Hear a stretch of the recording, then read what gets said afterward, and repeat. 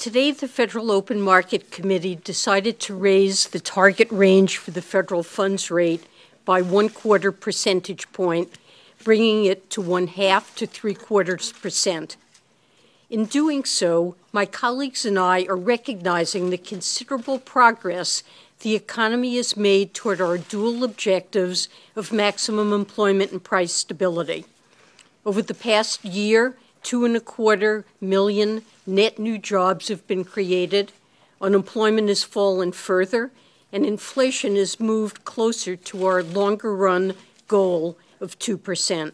The committee judged that a modest increase in the federal funds rate is appropriate in light of the solid progress we have seen toward our goals of maximum employment and 2% inflation.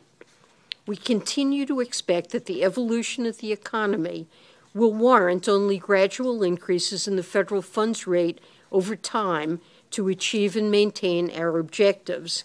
We continue to expect that gradual increases in the federal funds rate will likely be sufficient to get to a neutral policy stance over the next few years. This view is consistent with participants' projections of appropriate monetary policy. The median projection for the federal funds rate rises to 1.4% at the end of next year, 2.1% at the end of 2018, and 2.9% by the end of 2019.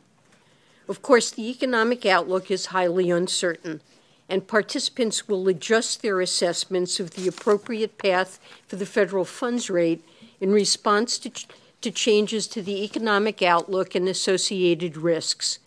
As many observers have noted, changes in fiscal policy or other economic policies could potentially affect the economic outlook.